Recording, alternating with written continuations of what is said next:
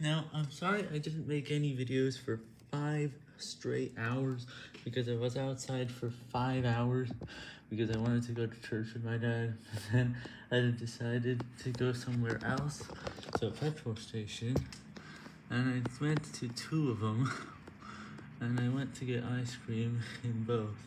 Now, while I was there, the car had an error. It was reporting that there was an error with one of the engines in the car, and this was what caused me to just stop and wait for another car.